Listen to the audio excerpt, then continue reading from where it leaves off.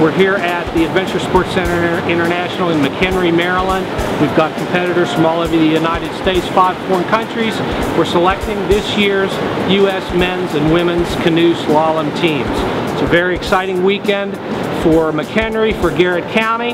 It's also a stepping stone to next year's World Championship event, which will be held here in September 16th through 21, 2014. That's the first time the World Championships have been held in the United States since 1989, when they were held in Garrett County the last time. And we're expecting 50 teams next year, 500 athletes, and 40,000 spectators. So if you like whitewater, this is the place to come. Come up to ASCI. So I'm here working to make the national team, hoping to go to Europe again for this summer and compete in the 5 World Cups that we have, spaced throughout the summer, then followed up with the World Championships in Prague, the Czech Republic. So really excited to be here. It's a really great course. We have a lot of fun. It's good big water. It's a little inconsistent, so it really challenges all of the athletes, and I think it really kind of makes us bring out the best of our abilities. I'm really excited for this summer. Hopefully I'll be coming out on the team and getting to race in all of those World Cups and World Championships with the best in the world.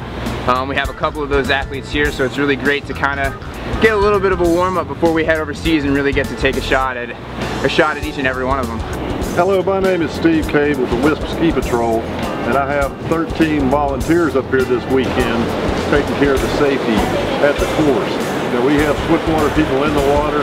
If we have an event that we need personnel, they will hand off to us and we'll continue with the proper care. But it's a great day to be out here. We've had a lot of volunteers.